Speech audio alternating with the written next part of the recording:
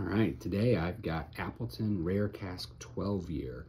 Joyce Spence, master blender for Appleton, puts together these blends.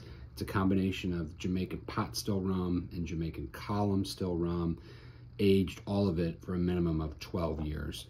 So if you're looking for value in spirits, it's in the rum category because this is a $50 bottle of rum, which is an incredible value for this price point, this flavor profile, and this age. So on the nose, you're gonna get a little bit of that Jamaican pot still funkiness, but it's a really nice, rich, earthy, floral aroma more than anything.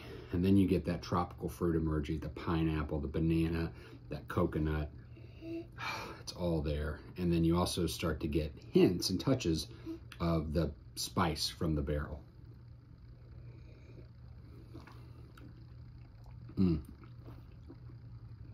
So creamy, so much fruit, but it's balanced out with the oak profile.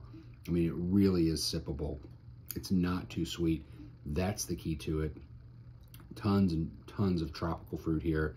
A little bit of that leather note as well. A little bit of that spice coming back into it.